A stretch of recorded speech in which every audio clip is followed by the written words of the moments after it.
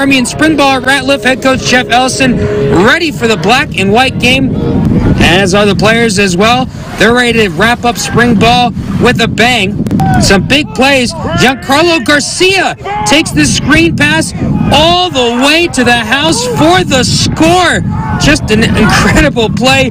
Defense probably not too happy about that, but an electric play right out of the backfield. And he was not the only one. After that, a nice catch and run play from Isaac Herrera. Beats his man to the outside and then whoop, zoops inside. Yes, that's right, he zooped inside. He tight ropes the sideline, making guys miss all the way for the score.